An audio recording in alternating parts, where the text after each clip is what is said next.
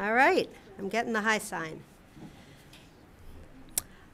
Good evening, everybody. Good evening. Thank you. I am Sarah Rosen-Wortel. I have the great honor and privilege of being the president of the Urban Institute and also of opening up tonight's discussion.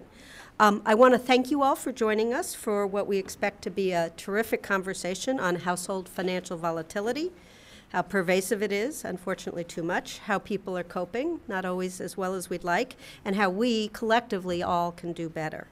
I want to welcome those of you who are online watching now or perhaps later, and I encourage everyone in the audience here in the room and online, if you want to be involved in the dialogue as the conversation is going on, please share your thoughts or observations on social media using the hashtag #LiveAtUrban. Which is also on the page here. And if you got your program when you came in, you will have noticed that the speakers' Twitter handles are on the program. So if you want to comment or react to their remarks, please make sure that you credit them and help their audiences grow.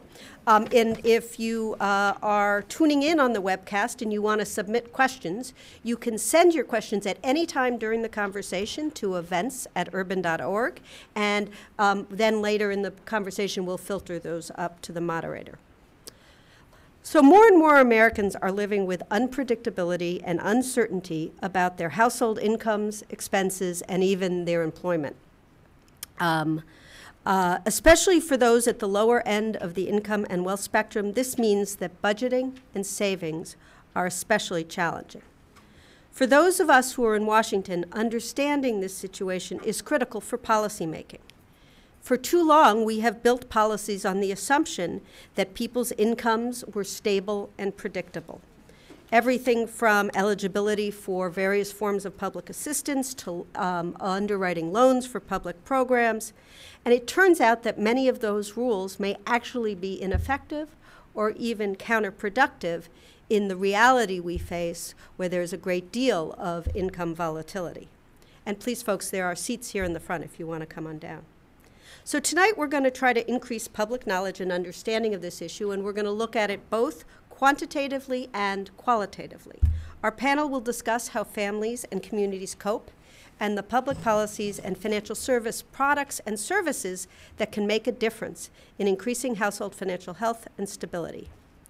We've done research here at the Urban Institute, including by one of our panelists, Caroline Ratcliffe, that shows us that income volatility not only harms today's families, but also can have long-term effects on outcomes for their children and also weaken the fabric of their communities and the cities, suburbs, towns, and rural areas that they live in.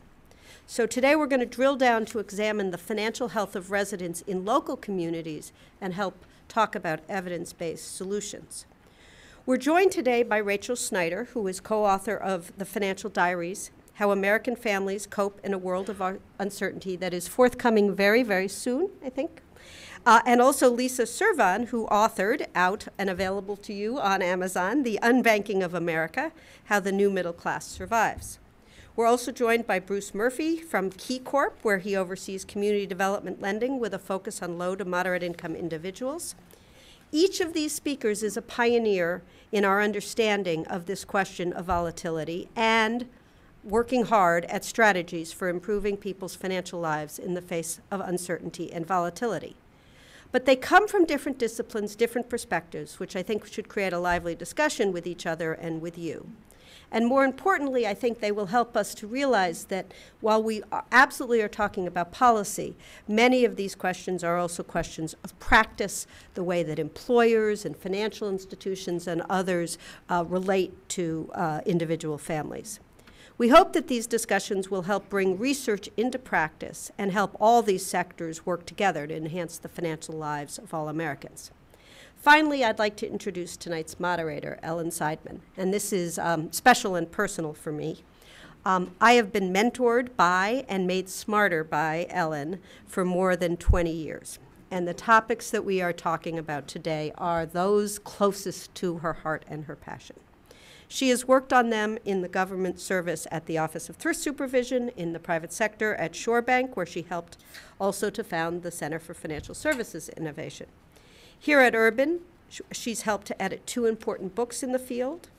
what counts and what it's worth. What counts for harnessing data for America's communities, and what it's worth how we strengthen the financial future of families, communities, and the nation. She has been an important collaborator and colleague not only to me, but I believe to each and every one of the panelists on today's discussion, and probably some others as well in this room. I've seen a lot of heads nodding. And finally, I failed to really introduce Caroline Ratcliffe, Senior Fellow here at Urban Institute, who's done great work in this area. So please join me in welcoming this terrific panel. Thanks for being here, everyone. So thank you, Sarah. That was really very sweet. And thank you all for being here. Once again, for those of you on the webcast, please submit questions that you'd like the panel to consider to events@urban.org. And everybody should feel free to tweet using the hashtag #live@urban. So much of the research about and policies involving families and their financial needs assume that income and expenses are stable, at least over the course of a year, if not longer. And this applies not only to eligibility for income support and benefit programs, but also to concepts such as how much income is needed to have a mortgage, or how do you think about the repayment of a small dollar credit loan. Since at least the early 2000s, researchers have begun to focus in on year-to-year volatility and on some of the risks that that presents, especially in the context of reduced government and employer safety nets. The discussion we're going to have tonight both builds on that work and takes it deeper and further. For as our speakers will discuss, not only are the incomes of many Americans, an increasing number of them, volatile year to year, they're also volatile month to month.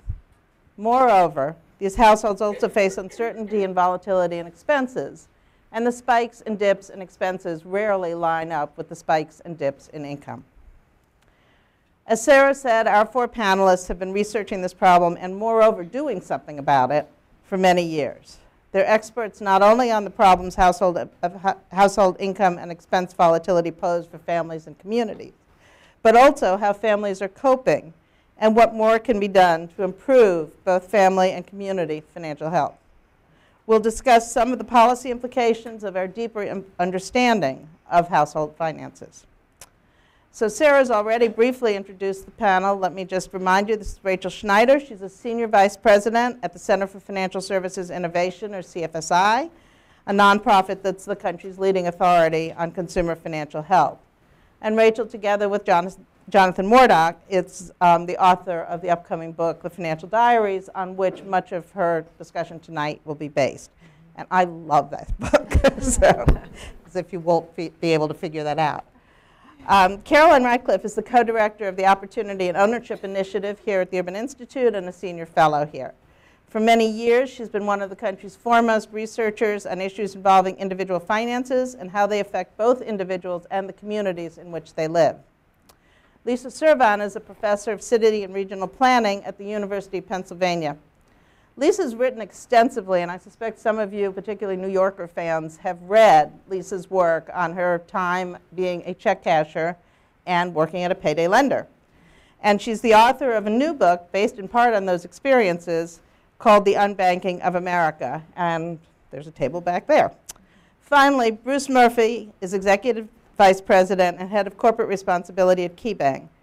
Bruce and Key are pioneers in understanding the needs, challenges, and opportunities for working constructively in a large financial institution with the families that the other three panelists will discuss. I have admired Bruce's work for many, many, many years and prayed that Key would get through the financial crisis independently, and it has. So, yes. Rachel will lead us off, and then we will go till about 7 o'clock and then open up for Q&A. Rachel? Right, so thank you so much for having me. And I was one of the people nodding vociferously when Sarah said that many in this room have been mentored by Ellen. And I have to say that the work I'm going to talk about is much stronger because of Ellen's many difficult and important questions as she looked at many, many versions of the work. And I really want to acknowledge our supporters. So the Financial Diaries was supported by the Citi Foundation, the Ford Foundation, and the Omidyar Network. And just before we came in, Sarah was saying something about the need to keep doing long-term work as well as focus on the urgency of the present.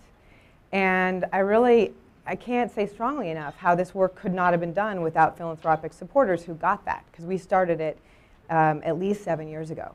And they've been impatient, but they've stuck with us. And thank goodness, because these issues of economic insecurity aren't going anywhere so far, and there's a long-term set of work for us all to do.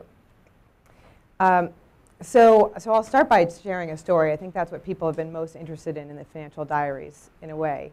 Because what we did is we had a chance to work really deeply with 235 families scattered across the US, and we tracked their financial lives over the course of a year. And we tried to gather information about every single dollar that came through the house. And we didn't capture 100% by any means, but we got pretty close. And because we were gathering the data by having field researchers sit with the families in person, we generated a lot of trust. And we got to hear a lot of the backstory and a lot of the why behind people's financial lives. So I'll talk a little bit about somebody we've called Elaine Sullivan. And none of the names in the book or anywhere else are their real names. But Elaine really encapsulates what has happened in our economy over the last few decades. Elaine, for about 15 years, she was working managing the kitchen at an elementary school. And it was a steady job, good benefits. She was part of union organizing there. And she thinks that that's why when they ultimately did a round of layoffs, she was on the list. And she found herself unemployed for about 1.5 years while she looked for a new job. So she moved in with her mom. She's got 3 grown kids who are mostly on their own. So she's able to live rent-free. And ultimately, she landed a job working in a fast food restaurant. And then you fast forward 1 year or 2 later, she's worked her way up to being manager of 3 restaurants. And she actually says she really, really likes her job. It's like a fun job. She likes the people she works with. She feels like she's learning new skills. There's a lot about it that's enjoyable. But the big difference between this job and her former job is that her income now fluctuates week to week. So over the course of the time that we got to know her, her lowest paycheck was $378, and her highest paycheck was $831. It's a huge gap. Right? So her average paycheck of $620, she experienced that most of the time, but enough of the time she was earning so much above or below her average that planning was really difficult. And she's one of the people who you would say, actually her spikes and her dips and her spending and earnings actually were often quite aligned because she didn't have the cushion to be able to let them not be aligned. She talked about how grateful she was that she had been promoted to manager, because that meant she was the person who worked the most hours every week and had the most control over how many hours she got.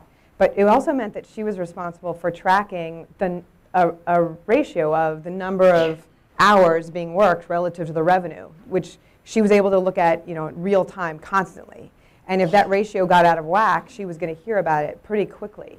And so she felt like it was her responsibility to be really fair about who she sent home first, because everybody wanted more hours. And so what you see is this volatility in her life is really caused by a fundamental shift in the way work works. Not only that people are part-time, but that we talk about productivity gains, efficiency gains in our economy. Usually what that means is timing labor to demand. Right? What that means is that businesses are able to shift risk from the institution to an individual. And that is an entirely new layer of risk that people now need to manage. So she's managing this through debt, through credit, and has a growing credit card burden. But what really could push her over the edge is healthcare. So she had some healthcare trouble over the course of the year, and she's insured, but she said it was hard to find a provider who took her insurance, so she ended up with a pretty big copay. She feels like maybe if she'd worked harder, she would have found somebody, but she just couldn't find somebody who she'd get 100% coverage with. So now she has this $8,000 bill that she's hoping she can establish a payment plan with the hospital about. And so I really think you have to think about, well, what does that payment plan look like, given the volatility of her income? Like a steady payment is not going to be very useful for her. And she might be able to pay that amount down over time, but only if she had a lot of flexibility about grabbing the spikes when she needed them to pay it off. And so we need to think a lot differently about financial obligations given that volatility. So I'll pause there. I could go on, but I know there's so much more here. I want to hear what my fellow panelists have to say. Caroline? All right. Okay, so I just want to say it's terrific to be part of this panel with this esteemed group. I want to make 3 points and provide a little bit of data. So the first point is that income volatility, or these income shocks, are felt by a large share of families, that these income disruptions trigger hardship for families, and also start a little bit of the conversation about coping mechanisms. So first, income volatility happens often. Roughly 25% of families experience an income shock within a year, so we're looking month to month.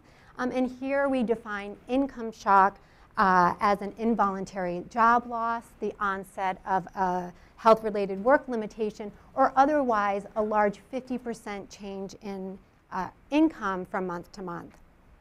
But beyond these income disruptions, there are these expense disruptions that Rachel just mentioned. So it can be a large health bill, fixing a car, and the data suggests that when you put this income and expense disruptions together, about 60% of families experience one of these shocks during the year.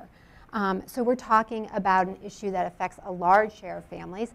And this is not just an issue for low-income families, that this goes up the income rungs and affects larger families with larger income. Second, volatility is linked to greater economic hardship. So families who experience this volatility are significantly more likely to experience hardship than families that don't. And again, we see these shocks happen up the income scale. There we go. So in this slide, we're looking at evictions, missed rent or mortgage payments, or missed utility bills. And what you're seeing is that these light blue lines are longer than the dark blue lines, and that means more hardship for families who experience these events. And we also see the same pattern. We're looking for each bar, we're looking at low, middle, and higher income families, and that we're seeing that even these high income families, while their hardship is lower, these shocks affect them. It's not shown on this graph, but income volatility also affects food insecurity. And there's also research that finds that this volatility in families affects child health outcomes and also their educational achievement, so that this volatility can have long-term impacts for families. And then to make a point about what Sarah mentioned, is that family insecurity isn't just an issue for the family, that it's an issue for the wider community that they live in. That if we think about financially stable adults, they're more likely to, or more able to contribute to the local economy through sales tax, paying property taxes. And here we look at rent and mortgage, but if you're able to pay your rent, then your landlord's more able to pay their property taxes, and property tax base is very important for local communities.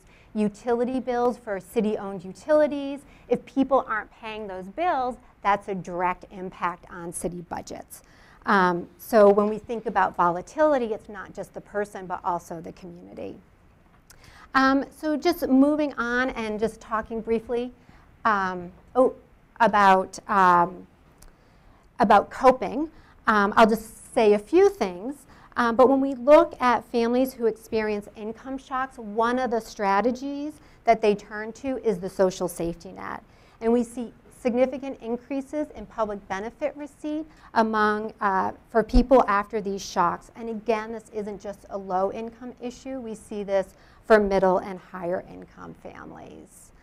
And in addition to the social safety net, people turn to private safety net, and one of those is savings. So savings is an important cushion for families. In our research, we were surprised to find that having as little as $250 to $750 in savings, that those families with that amount of savings were less likely to experience hardship than families with no savings. And of course, higher levels of savings is better, but having some savings, that small cushion, helps families. And so just, you may be thinking, well, the poor can't save or the poor shouldn't save. We know from research that the poor can save. And we have some new findings that are pretty exciting in terms of how savings really helps families. So we recently released first-year findings from a randomized evaluation of a savings program that encourages low-income families to save. I'm not going to talk about the details of that program, but it was an individual development account. People can ask questions. But we're looking at a very low-income population. Half the people in our sample had less than $15,000 in household income. And what we find at the end of the first year, the program increased median savings by $650. So that's an additional $55 per month that they were saving, which is a 300% increase over the control group. But one of our key questions was, are they better off? So they're saving this money, but could hardship increase because they're not taking care of other needs? Oops. And what we find is that their material hardship didn't just remain flat, but it actually fell. That they had a 1/3 reduction in the number of hardships that they experienced. And we looked into the mechanisms, and it looks like it's benefit receipt, that people in the program with the services, that they were maintaining their benefit receipt, where the people that weren't in the program, their benefit receipt fell. So again, what we see is that the social safety net is stepping in to help families. So just to sum up, that these income disruptions happen to large share families, that they experience more hardship, and there are long-term implications for children, and that there's saving strategies, both the social safety net and private safety net. Thanks, Caroline. So Lisa and Bruce are going to talk a little bit more about how the financial services sector does and doesn't respond effectively. Go ahead. Right, thank you. Well, first, thank you, Ellen and Rolf Pendall in the audience who helped put this all together. Rolf and I went to graduate school together. And I also want to acknowledge Andrea Marpiero Colomina, who's in the back. Her talents are being currently way underutilized by selling books. She's one of my research assistants and has done incredible work doing a lot of the field work and working right alongside me, and lots of terrific research. So, as Ellen mentioned, the question that began my research was trying to understand if alternative financial services were so bad for people, check cashers, payday lenders, pawn shops, et cetera, why were so many people using them and not using banks? And so I think the kind of the intersection here is that a lot of people who do experience income volatility end up either leaving their banks or perhaps never being banked and turning to what are thought of as to be incredibly expensive alternative financial services in the meantime. I started working as a teller in the South Bronx at a check casher for 4 months.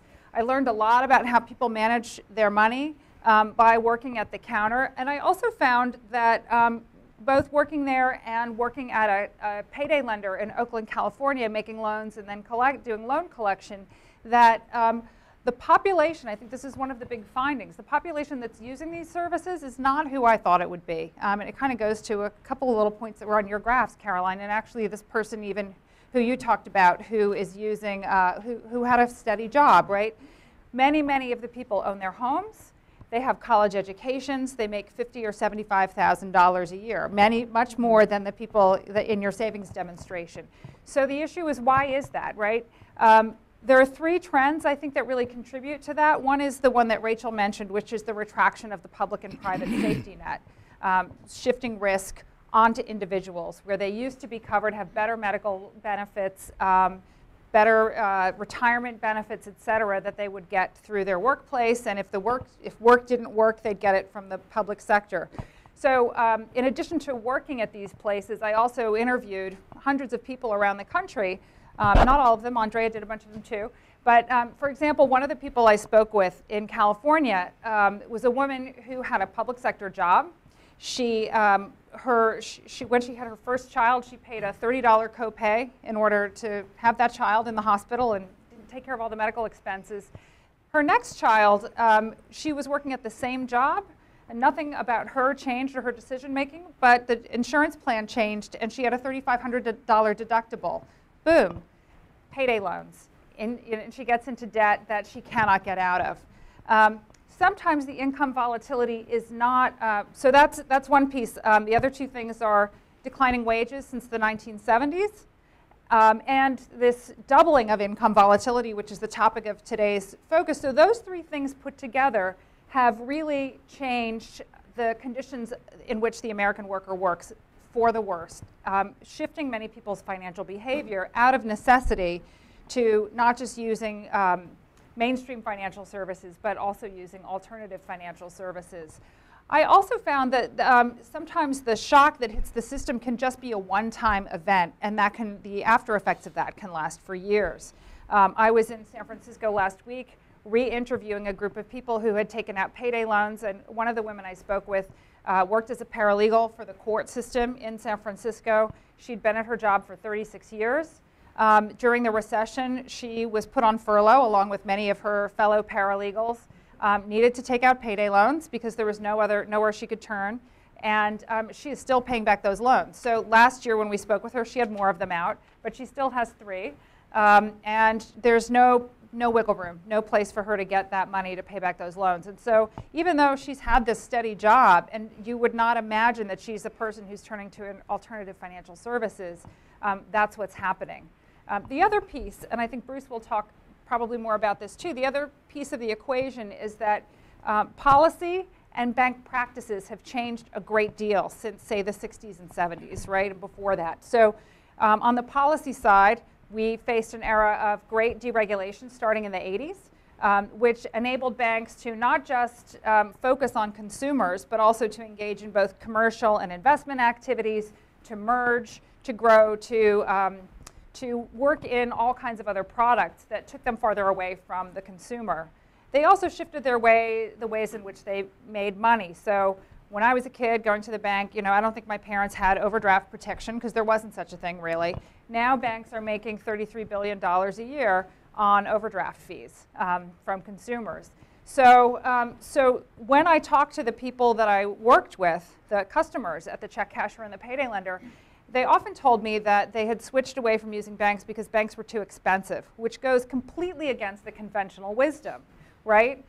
In fact, one of the first times I told this story on the CFSI stage, I was sitting next to Bruce, and I'd never met him.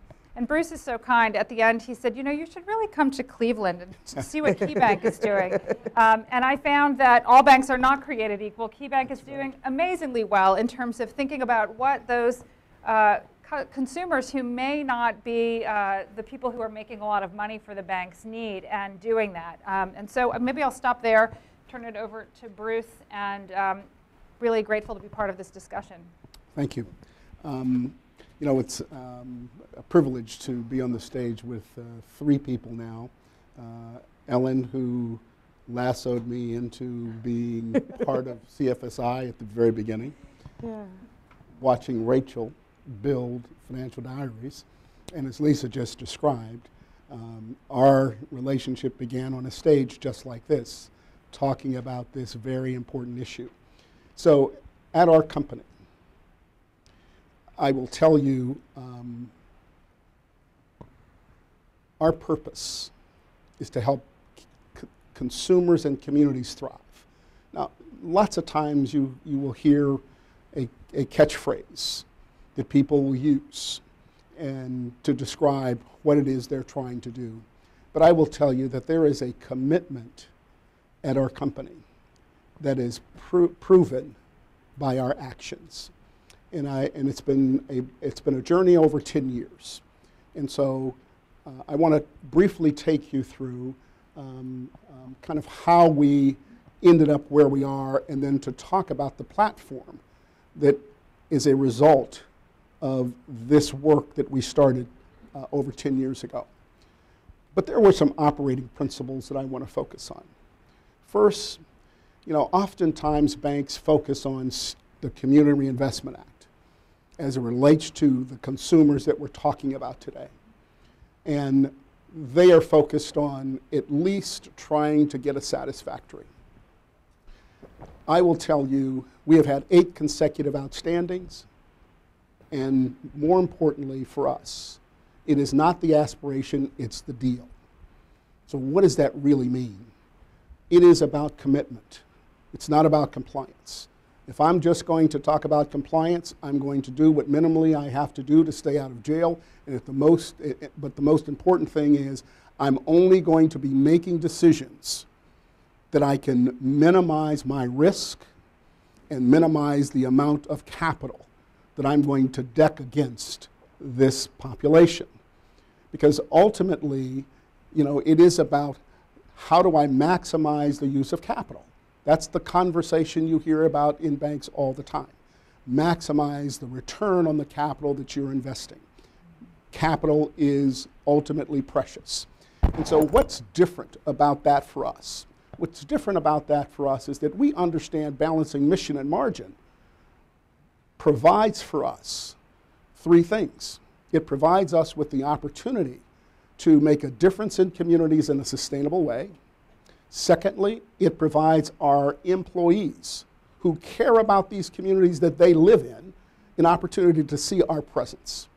And thirdly, it does, in fact, create return.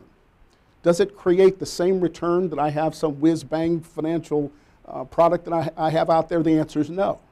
But is it profitable? And the answer is yes. And so you have to have patient capital. You have to think about this over a longer period of time.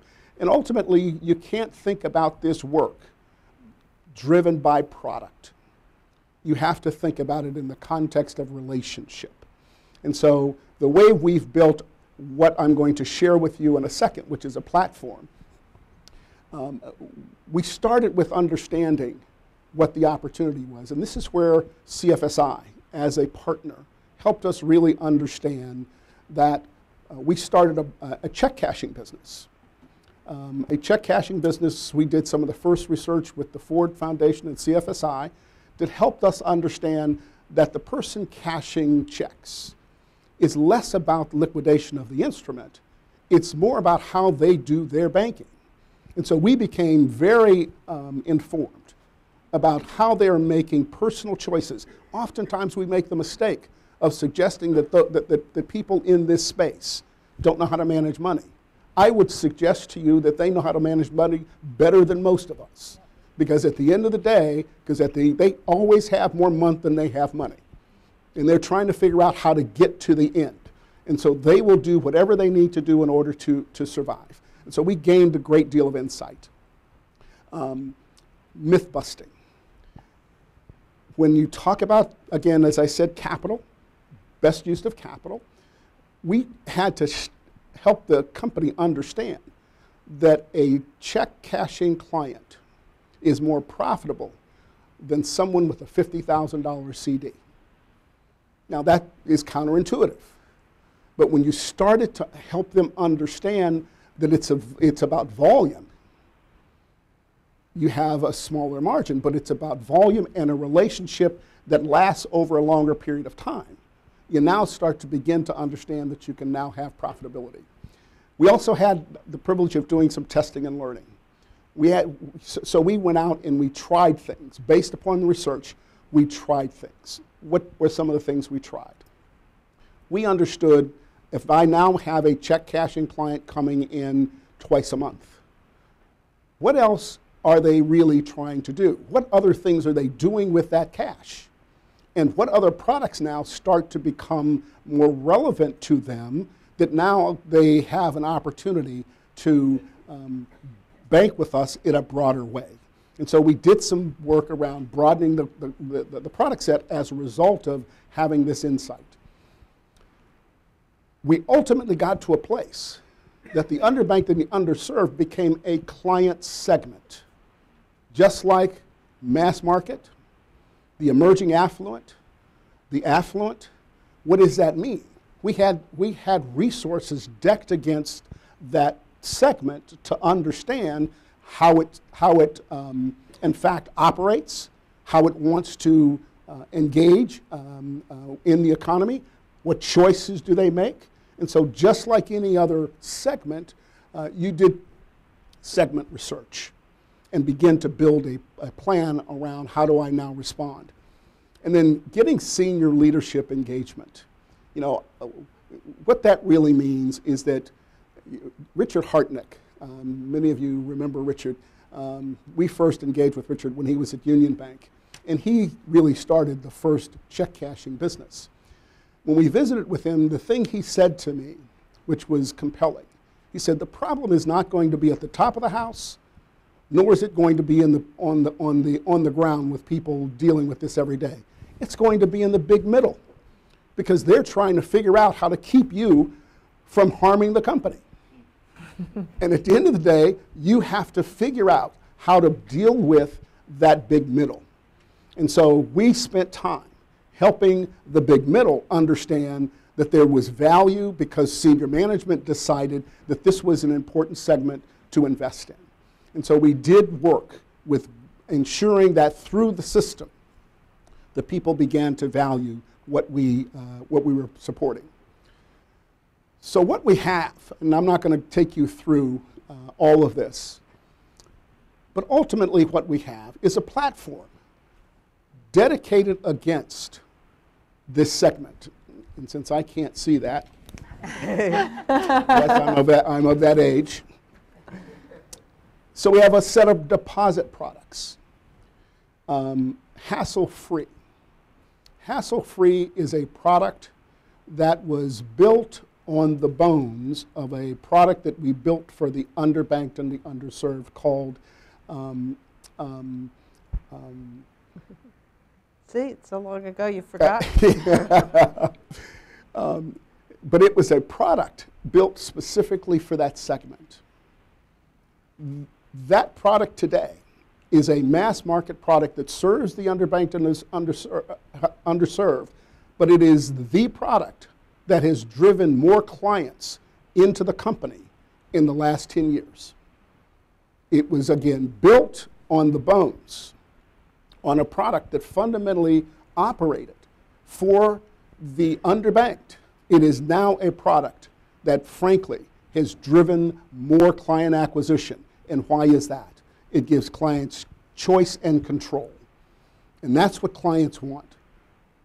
The ability to choose the kind of product that best fits them and gives them the control to make choice. And so essentially what that product is it's a checklist checking account. You can't overdraw. You can pay, you can use the mobile banking system to pay your bills. It gives you lots of features, except that it doesn't have checks. What is the one thing that causes you to overdraw your account? It's thinking that you've got money because I have checks. And I literally had a client that says, I have to have money because I still have checks left, which is a whole different question about education. But the point is, it's a great product, but it was a product that was built originally for the underbanked and the underserved. We've got saving solutions. We've got cash solutions. We started this whole business on check cashing, as I mentioned earlier. We've got credit solutions. We have a small dollar credit product. We were confronted with the reality of offering a payday loan. We decided that it wasn't good for clients. It would have been good for Key, but it wasn't good for clients, and we opted not to offer a check cashing or a payday lending product.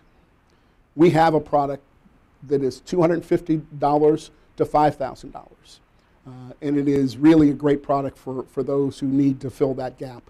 We have a product called Loan Assist, which is a second chance product. It allows me to rebuild my credit. We've got other coaching solutions, and I will tell you one of the major pieces, and I'm going to wrap up here quickly here in a second, but we have a product that focuses on education and financial wellness. So if you think about the progression of financial education started with just being a survey course teaching people about, their debt, what is a credit score, those kinds of issues. Then it moved to financial capability. So what do I do with that information? Now, what really is happening, and the research will suggest to you, that people not only need to understand, but they need to have people who can coach them to be able to track and understand over a period of time with information what their choices are. And so we have teamed with Hello Wallet, Matt Fellows, who many of you would know, who started that organization, and we offer to every client for free the ability to receive an online update on where they are from the perspective of financial health. We give them a financial health score, which is not a credit score, a financial health score. And they then have the ability to go into the branch and sit down with someone in the branch to talk about options to improve their financial health score. And so that's a different approach to financial education. Not that financial education isn't relevant, because it is. But you know, the next generation is really about how do I get to financial health. So let me just wrap up quickly.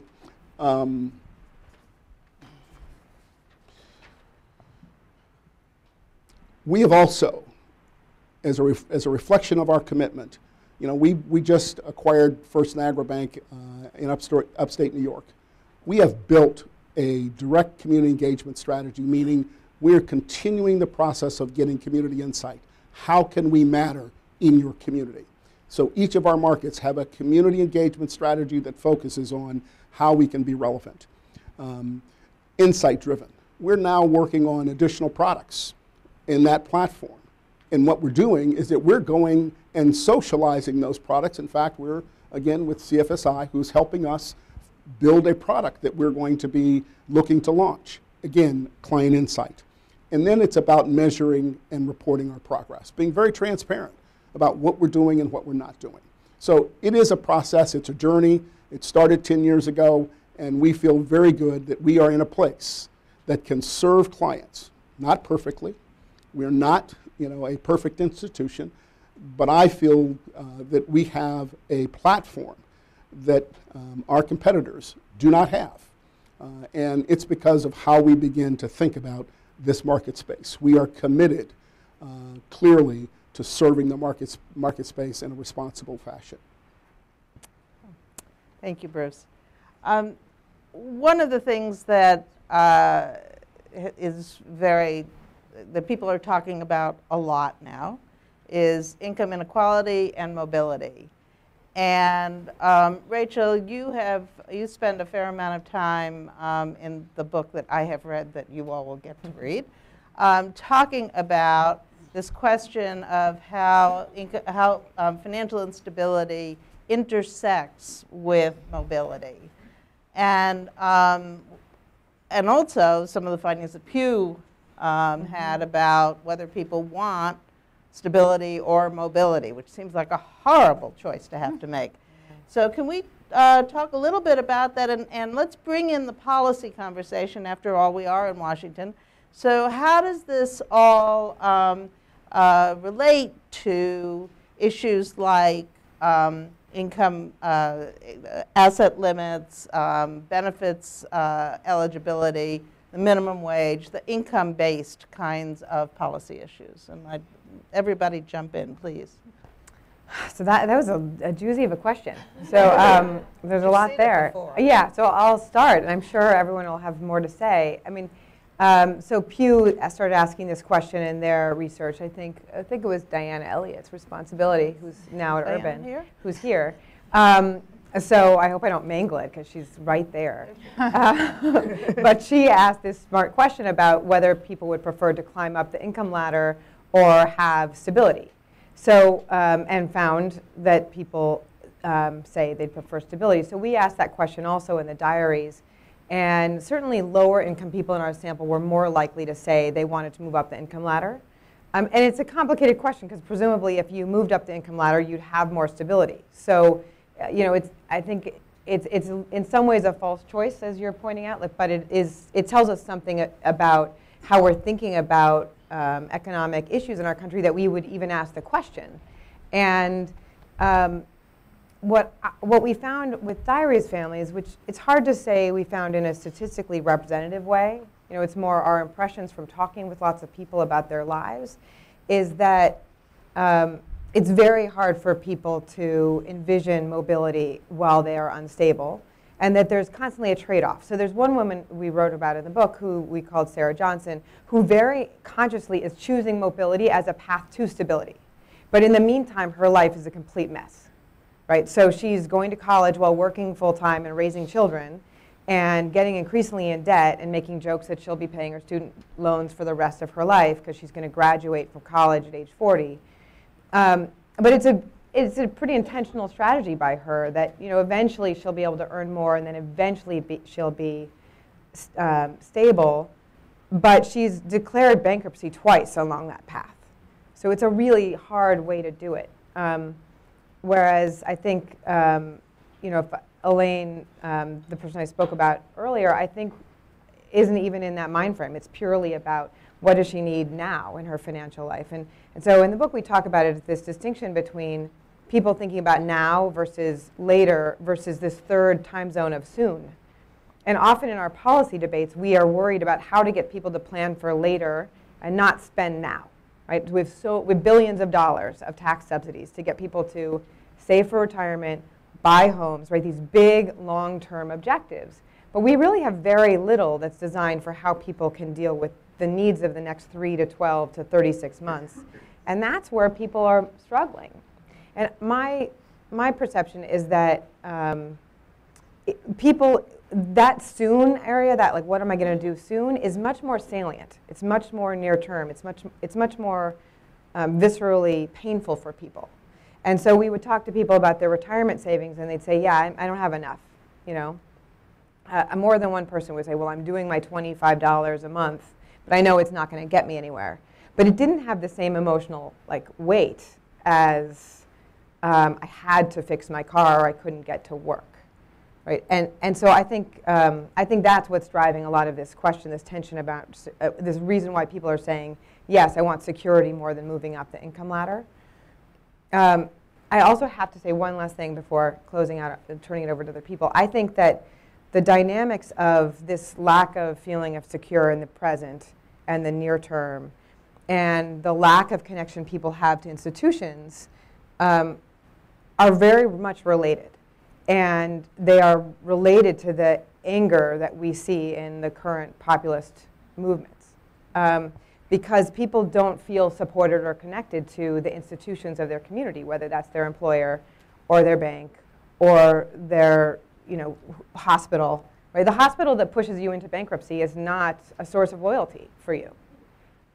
So it's, and I think that diminishes the layer of trust overall in our society. And it's a much more global issue than just the economic security. It's very much integrated with the fabric of our society, the connectiveness that we feel with each other.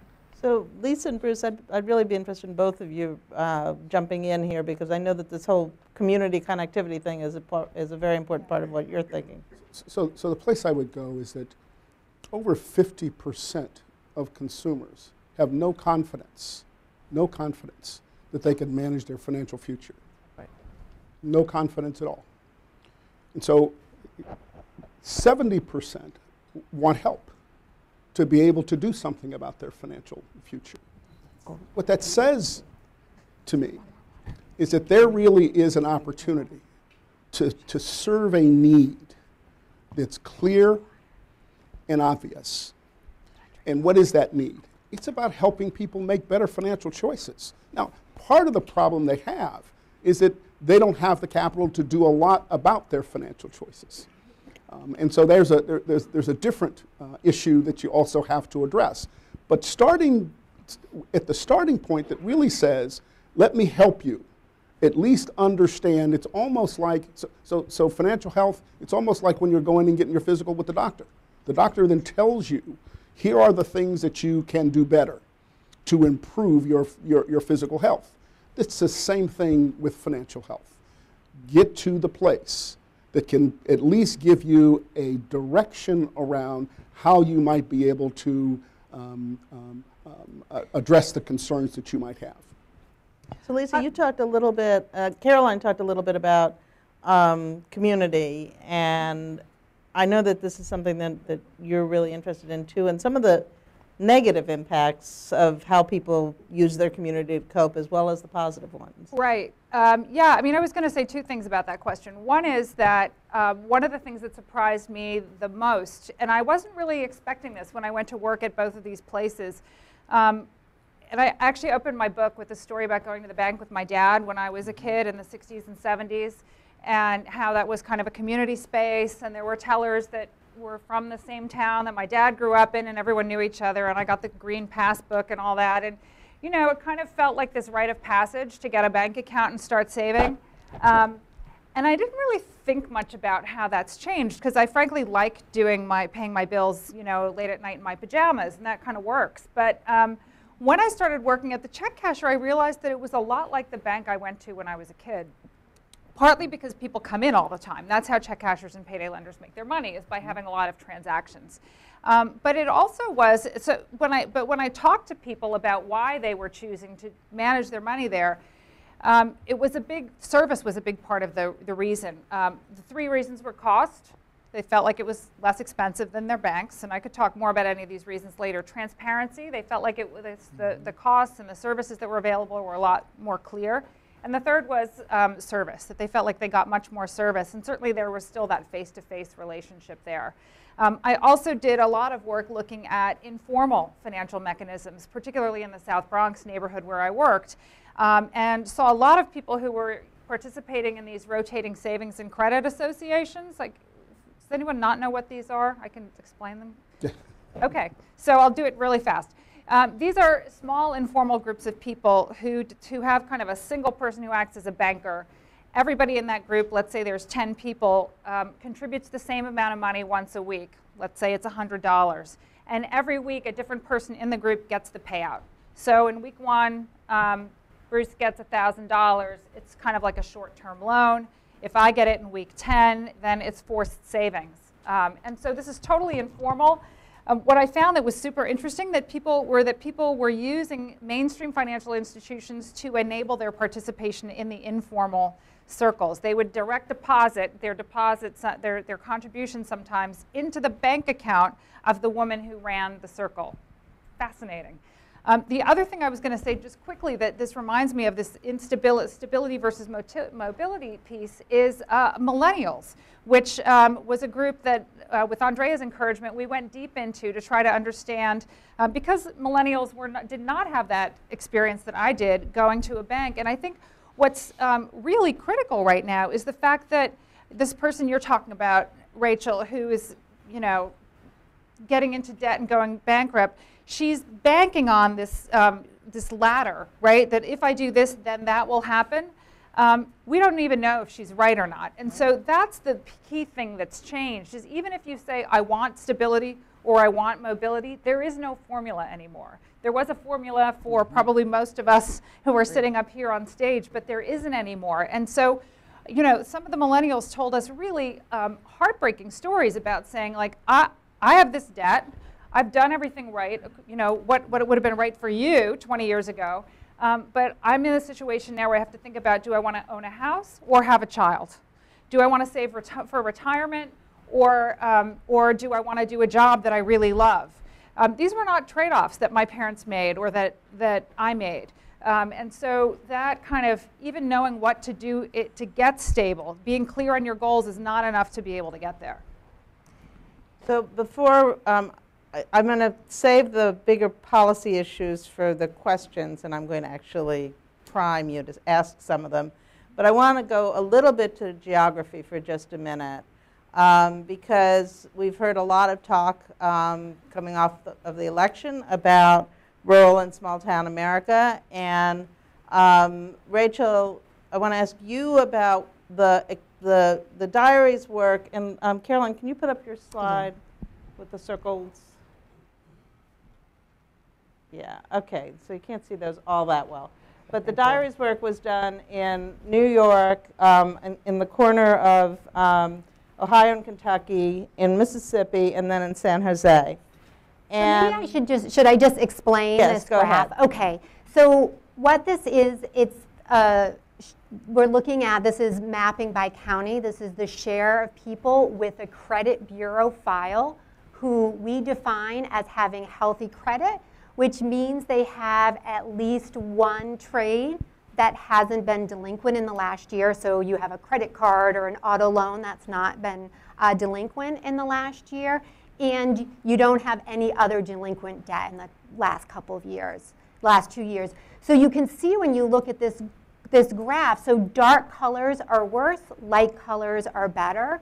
But this is the share in the counties, and you can see that the lightest color is in the 70 to 80% range, meaning that 20 to 30% of people in those best counties don't have healthy credit, and those dark blue are areas that between 11 and 40% have healthy credit, so more than 60% don't have healthy credit. So, Rachel, 2 of your circles are in the dark blue, and 2 of them are in the lighter blue, and the lighter blue ones are urban, and the darker blue ones are less urban. What did you find?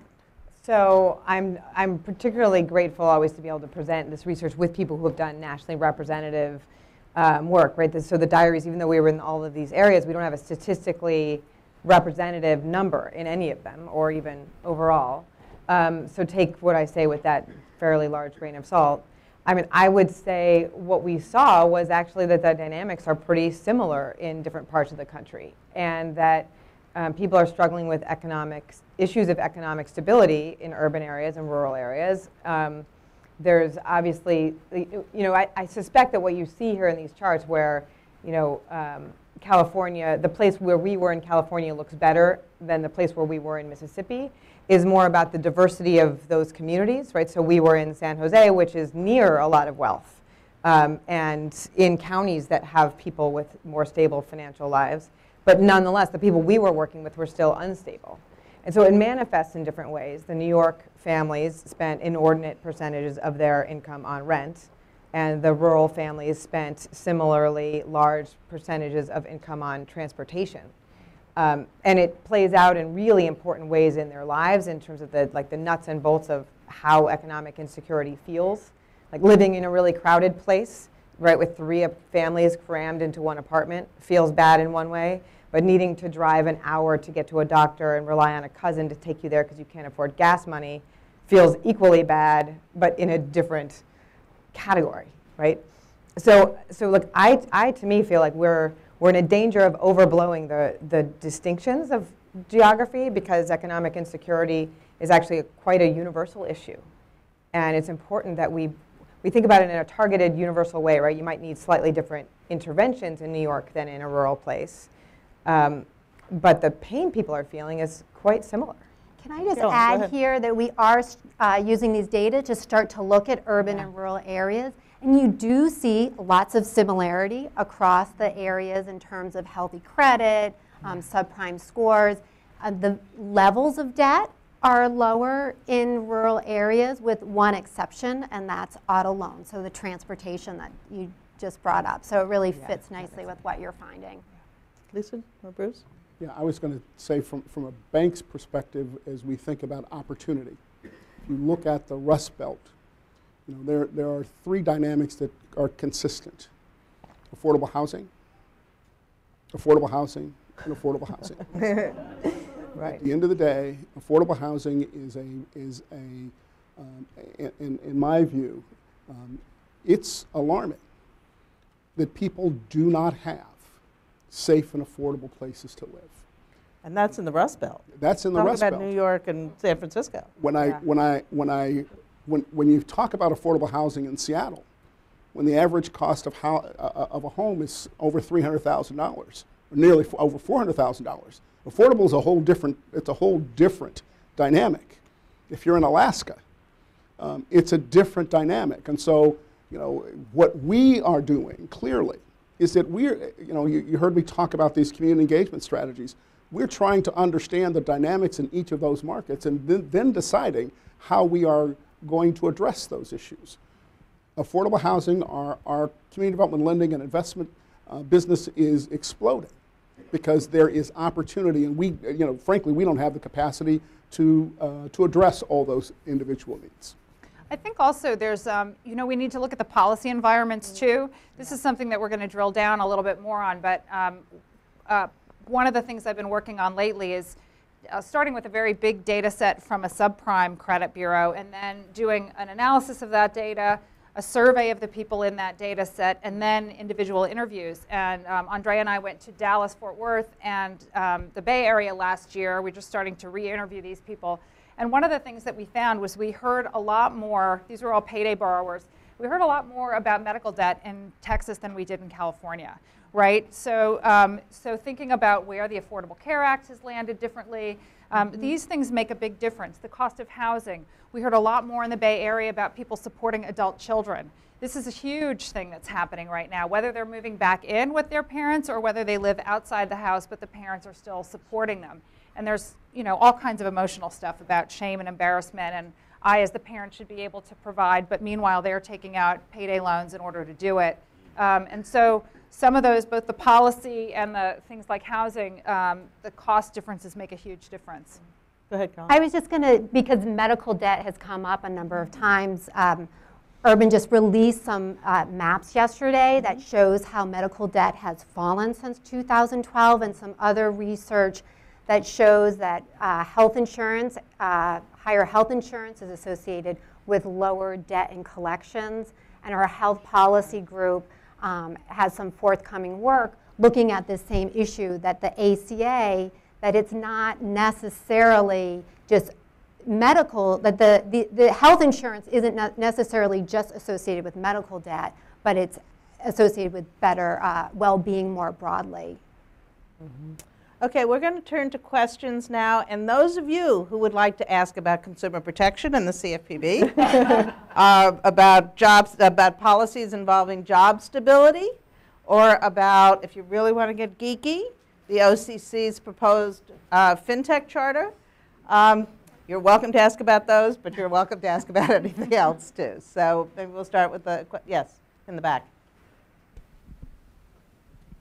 Hi there. I had a question about some of the products that KeyBank offers to customers, and I don't know very much about your business beyond kind of what you just explained, but I'd be curious to know what sort of barriers you see to adoption of these products among the communities in which you're active, and how they sort of view you as a bank that might be trying to do better by them, but within the context of like financial services more broadly. So Bruce, you can also answer the question of why aren't more banks following you? I may not speak for my compatriots, but I'll attempt to give a perspective. But to your question, the products that we built, when we did the acquisition, we had community conversations. And what we found is that there was still a lot of people who knew nothing about these products. And what was happening is that we really had not activated an engagement strategy at a level that helped people really understand the products. Because every time we talk about it in a place like Buffalo, they're running out of these meetings and saying, I got to go get this product. Well, again, that was a limitation on our part. We did not think about how do we get these products to those consumers who best would be able to use them. And so that's something that we've ultimately addressed. When we start to talk about the adoption, the way that you get adoption is engagement. And how do you get engagement? You get the individuals that people trust to endorse these products and teach about the product, and that's where you get adoption. And so, advertising in the local neighborhood newspaper doesn't work. A learning from us. Ultimately, it's better in the church basement when the person is able to talk to you about what the product really does. That's where adoption begins to occur. So I would remind people who are on the webcast to send your questions in to events@urban.org, and I will get the person over there, but let me, I have one from the web first. I'm not sure who can take this, but it's the question about the role that income volatility plays in anxiety and depression, and whether savings interventions can improve mental health. Anyone? I mean, I can certainly say from my interviews that this is something that people talk a lot about. If you Google the term money shame, you will come up with millions of results. There are people who are also trying to make money off of other people's money shame. But it's something that we don't really talk about publicly, I think, in, kind of in polite company. And many, many people, I worried about going into communities and interviewing people because I thought, wow, this is a super sensitive topic. Are people going to open up to me?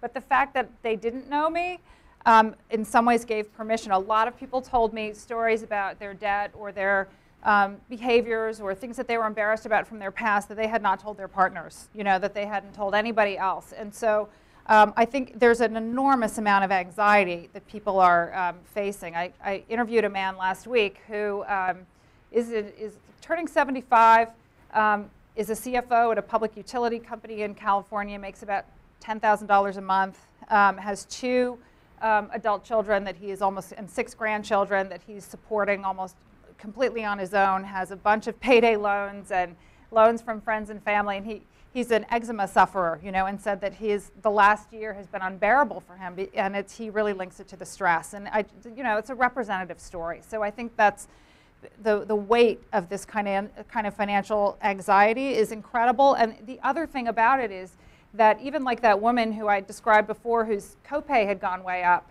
even though she didn't do anything wrong, or the woman who was put on furlough, people feel like somehow it's their fault. We have a narrative in our country that says you should be able to do this. It's your fault somehow if you haven't figured it out and if you aren't able to pull yourself up by your bootstraps. And so that's why there's a lot of silence and that people don't feel comfortable saying that they're having an issue.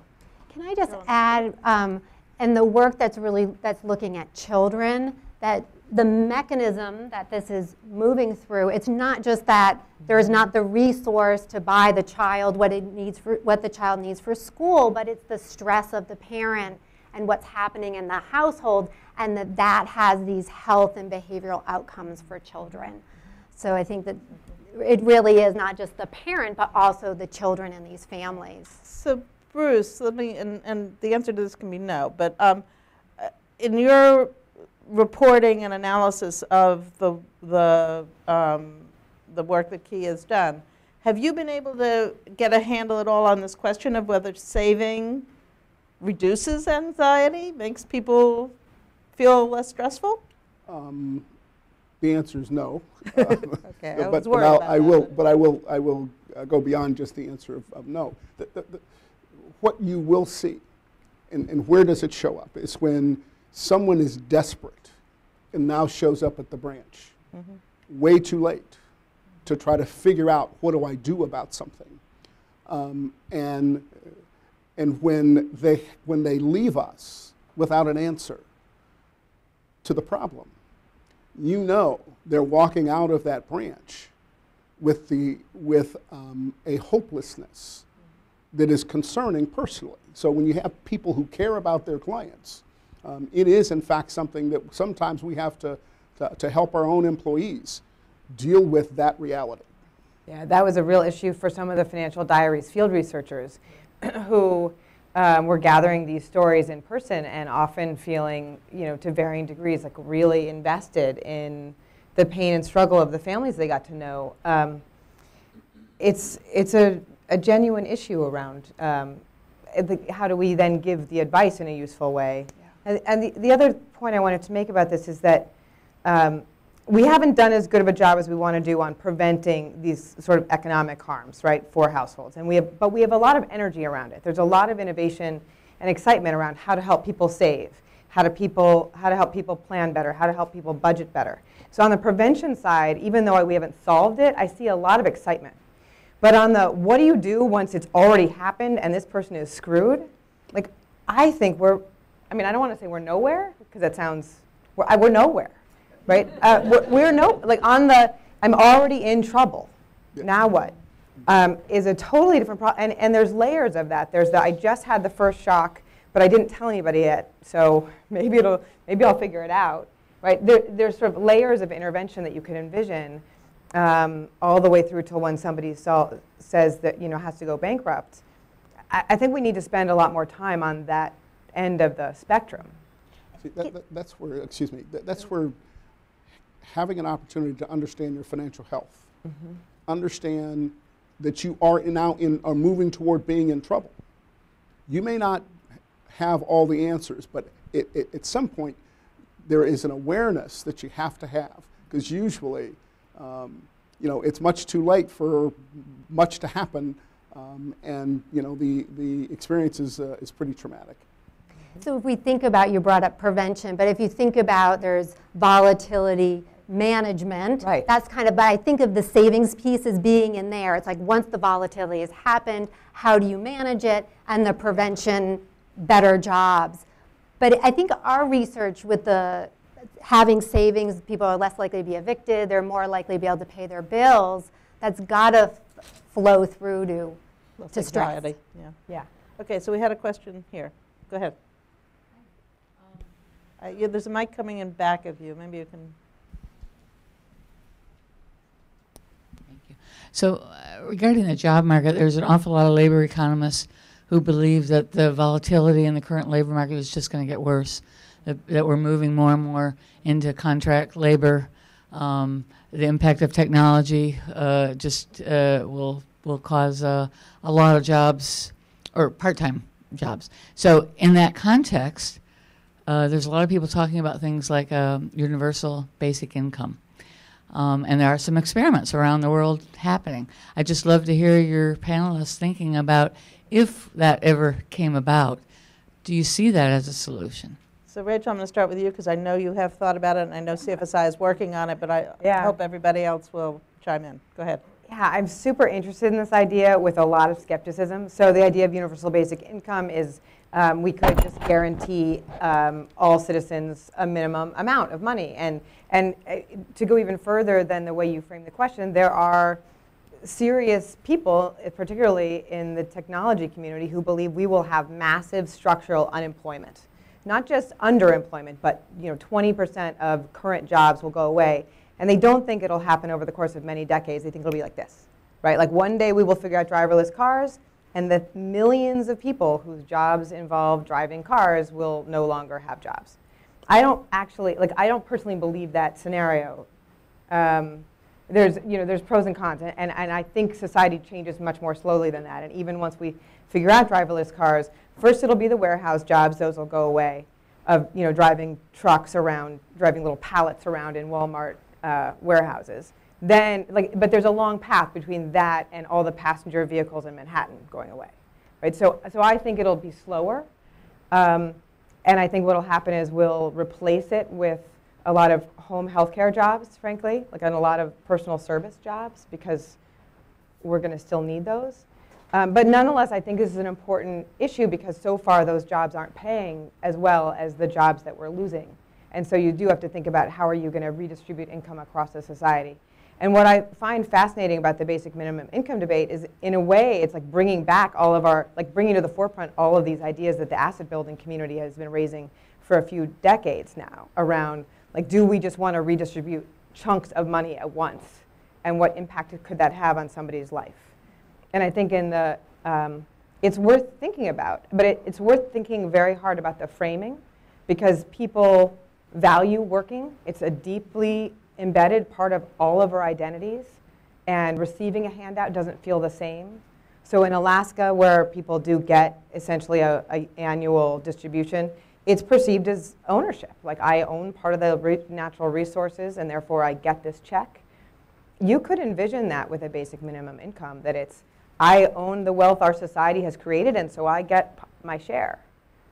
And to me, that starts to get really compelling, because it starts to go to the issues I was talking about around a trust and an interconnectedness in our society. So if you could give the money in a way that actually built democracy and actually built cohesion, I think it's really powerful. If you give it in a way that the way we frankly give welfare today, which is diminishing of people's humanity, I'm less intrigued. So Lisa, I can see you want to talk about that, but let's also see if we can talk a little bit about the sort of intermediate kinds of strategies, the portable pensions, the Myra account, those kinds of things. Lisa, go ahead. Well, I do think we need more of these strategies that help people build wealth along the way. You know, things like asset savings accounts at birth, those sorts of things. The Myra, you know, letting people contribute differently to their retirement accounts. But I was also going to say, you know, I just finished reading Andy Stern's Raising the Floor, which is all about universal basic income. And what's really interesting to me is that I would say for the past 6 months, that question is coming up almost everywhere I go, and that never happened before. Right. And so I'm really encouraged about whether we go down that path or not. I think having a serious conversation about it is really important. Whereas I would say a year ago, 5 years ago, that it would have just been laughed off or thought to be impossible. But I think people are seeing a different reality now. You know, even with our welfare system, as Rachel mentioned, we have kind of two tracks, right? We have the sort of people who get welfare and food stamps who are thought of as clients, and we have people who get Social Security and unemployment who are thought of as having a right to that income. And so I think we do know how to give people money in a way that makes them feel like it's their right. But we tend to you know, have these different tracks. It just so happens that women are more in that clientization track and men are more in the kind of rights-bearing track. But I do think that it's, you know, I don't know if it's practical, but I think that people are willing to engage on that in a way that they haven't before, and I think it's very important. Can I just pick up on a different part of that question, and that is that the income volatility, that about 40% of people report that monthly volatility comes from irregular work schedules, and there are efforts at the local level, some of this just-in-time scheduling, that there are better rules around how employers can treat employees that can have better implications for preventing the volatility. Yeah. Questions? More? Yes, in the back. Haley? Oh, there we go. So we talked a little bit about strategies, but I mean, if you were Congress right now or like a state house, I mean, is there any, in terms of especially coping with these, you know, specifically with income volatility, I mean, you know, solving the problem, you know, where somebody's car breaks down and they can't get to work and they, you know, wind up in a whole spiral of poverty. You know, are there any, you know, policy proposals out there, or, you know, anything that you all are working on that might, you know, fill that gap? Okay, so we started the conversation. Caroline, you want to keep going? Yeah, so I would say first there are proposals out there. So I think savings is a critical piece here. So one is, as Rachel mentioned, we spend billions of dollars in this country to support asset building, and it goes to high-income people, mortgage interest tax deduction, preferential treatment for retirement savings. I think one proposal is like a EITC savers bonus. So you save for an emergency at tax time, and if you keep that money in an account for a certain amount of time, like a Myra, there is a match. So it's providing a financial incentive for low-income people to save, which right now they're not getting, and that money is going to higher-income people. And I just want to throw into this conversation asset limits. Ellen mentioned it. But right now, not only are we not encouraging low-income families to save, but we are discouraging them to save through these asset limits for means-tested programs. And some of our research shows that people are less likely to have a bank account. They're less likely to have a minimal amount of savings, at least $500, in these states that have asset limits. So we should be encouraging and providing a mechanism for low-income families to save, and not discouraging savings. So before anybody else gets in on this one, I just want to remind you of the conversation we had earlier in the panel relating to medical debt and the ACA. Mm-hmm. How the healthcare system is revised will, I think, have a huge impact on less on income volatility than on expense volatility, although once you get into medical trouble, income volatility tends to follow because people can't go to work. And there are a whole bunch of diaries families where that's happened. I think we have some of these workforce bills that try to protect against excessive changes in scheduling. I know, Rachel, the concept of George W. Bush got in trouble for talking about splitting up Social Security into something that is long-term and something that is short-term. And I'm not going to defend his proposal, but the notion that we can put a sidecar of shorter-term savings for now next to the longer-term savings that we're trying to get people to have is also a possibility. Others? I would also just say that, you know, one of the things that we've heard a lot about is the threat to Dodd-Frank, and particularly the CFPB. I just came from 2 full days of meetings at the CFPB, and I always come away from there really impressed with all that they've done. So, are they doing anything specifically about income volatility? No, but they're doing a lot of things that relate to the triggers that get people into volatile situations, right? So, the CFPB is the Consumer Financial Protection Bureau. There's a lot of talk about figuring out ways to really defang it or to really eviscerate it. And it's returned a ton of money to people who've been bilked out of their savings or been sold financial products that don't work for them, given credit scores that don't work so that they're paying too much for credit. So that's kind of it's a key point at which people are either being made whole by these kind of rulings that are coming down, and or that all kinds of financial institutions, banks, alternatives, credit bureaus are being regulated in a way that they do right by consumers. And I think, you know, it took 70 years between Gramm-Leach-Bliley and Glass-Steagall. It's only been 7 years now since Dodd-Frank, and we're getting to a place now of kind of stripping away some of that protection. And I think it's, you know, I know everybody here has probably got all their elected officials on speed dial, but this is another phone call to make, because it's really under threat, and many people don't even know what it is. Okay, so we got time for 2 more questions. This one in the front, and then woman in the back. You had one too? Okay, go ahead. I have a comment and a question. I'm going to keep them very quick. The comment is, I recently spent about 2 years helping a family member who was in bad times, so I saw exactly what everyone was saying here. I saw this very intimately, and it was kind of an insight. So it's just reaffirming everything you're saying. My question, being prompted about medical, is it seems to me there's a natural experiment, and I'm wondering if anybody has done any research on this, to look at and compare the U.S., both before and after ACA, or during, with the Europeans, the Canadians, the rest of the world, where you're covered. You are a human being, you have medical coverage, and therefore a lot of that instability is gone, even compared to the ACA. And so it's a question about any research you've seen about Okay, that does so we'll do an urban commercial here. One of our colleagues, Laudy Aaron, has done a lot of work on this issue. However, we also have colleagues who are working on the other natural experiment, which is Medicaid expansion states versus non-Medicare expansion states. So our colleague Kyle Caswell is coming out with something reasonably soon, and there are others who are also working on it. So look at the Urban website. Okay, there we go. Last question. Can you hear me? Okay.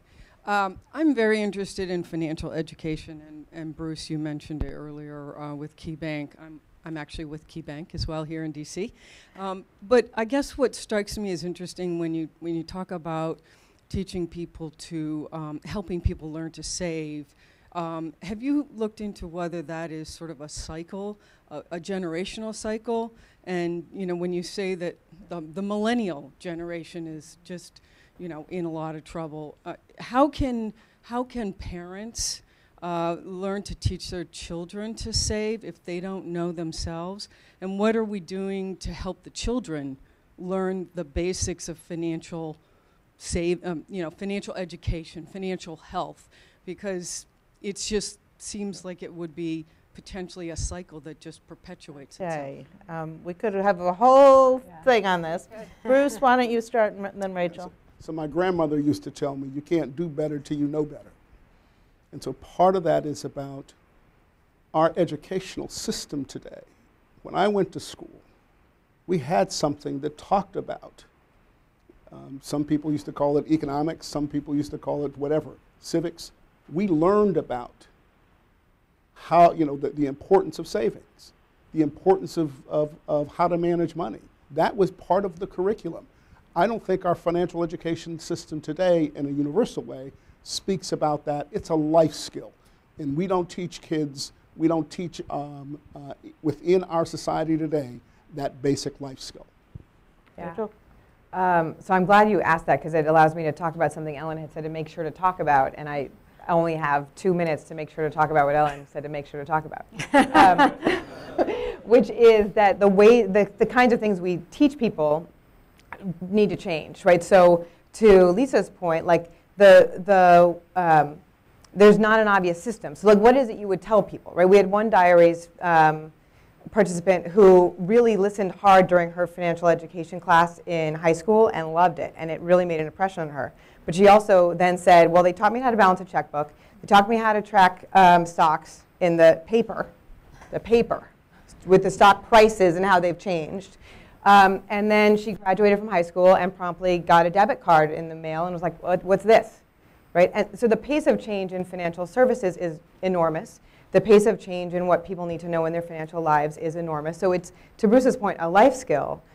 And I think that one of the things we need to do is gear less towards sort of deep, detailed curriculum and more towards rules of thumb that people can remember and activate really easily. And so Urban's done some really interesting work recently to explore specific rules of thumb that I think is really powerful. And it connects, Elaine, the woman I spoke about at the top of our session, she actually uses one of the Urban rules of thumb. She doesn't know that. But she says don't swipe the small stuff, basically. Her view is you should use cash because then you feel it. You feel what you're spending. And that's a much more powerful and useful rule for her than understanding the ins and outs of mortgages and the different choices of mortgages and all the things she might learn if she went to a long class. So the information people get needs to be clear, needs to be actionable, needs to be memorable, needs to be ongoing throughout one's life. And it needs to be doable in the moment. So Caroline and Lisa, you got 15 seconds apiece. Go. No, I think that's a really, the financial education is really important. We have the swipe the small stuff, the rule of thumbs, but also other work on financial education that it really does financial coaching. It helps families, it helps people improve their financial well-being. So I think there's a number of strategies to come at this, and that I think it's a little bit, it's not a one-size-fits-all, but sort of looking at all the different pieces that make up the whole. Lisa? So Mary and Hanukkah, who do the financial education work at the CFPB, are right there. You guys should talk to them. They've done incredible research on this too, and a couple of things that they've found is that unfortunately, that kind of traditional classroom financial education doesn't work as well as individual coaching. It's also there's been a finding that it dissipates really quickly. And so, am I getting this right, you guys? Right? So, you learn it, and then, sort of like what you were saying, then you get the other product, or you're in the situation. So that kind of point of decision information is really important. One of the things people need to learn is where to go. And so I think the CFPB is a great resource because you can go on the internet and say, where do I get a free checking account? And you'll get all this stuff, and then you're paralyzed because you don't know which source of information is trusted. We heard a report today even about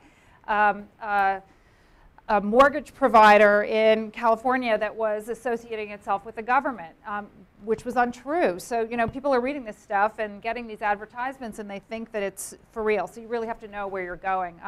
The last thing I'd say for parents is I love this book that's called The Opposite of Spoiled that was written by Ron Lieber, who's the personal finance writer for the New York Times, which I kind of bought the Kool-Aid and used his system with my kids. So. And last thing, in our millennials chapter, we found that millennials are actually much smarter about money than they're given credit for. They're saving more, they're more savvy. They're always called kind of deadbeats and leeching off their parents, but it's not true. So thank you all. I want to remind you people that everyone that you can continue the conversation on Twitter at #LiveAtUrban. It's been terrific having all of you here in the audience, and the panel, thank you all so much. Thank you. Thank you. Thank you very much. And I believe a little food and drink. Yes, Ivy says yes. Please eat and drink.